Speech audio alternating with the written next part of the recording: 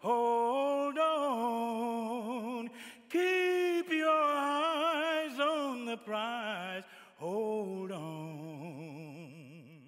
When you make an attempt to register to vote, we can make our case to the United States government, to the United States Justice Department, to come in and file suits on your behalf so that you can register to vote. And this would make it better for your children's and their children's. I say some of your children will end up being the mayor and the sheriff of this city, the governor of this state, the senator of this state. I said we can replace Senator Eastland and Stennis. I said no, don't laugh. I said sounds far-fetched. I said but this is how powerful the vote is, and you're gonna see.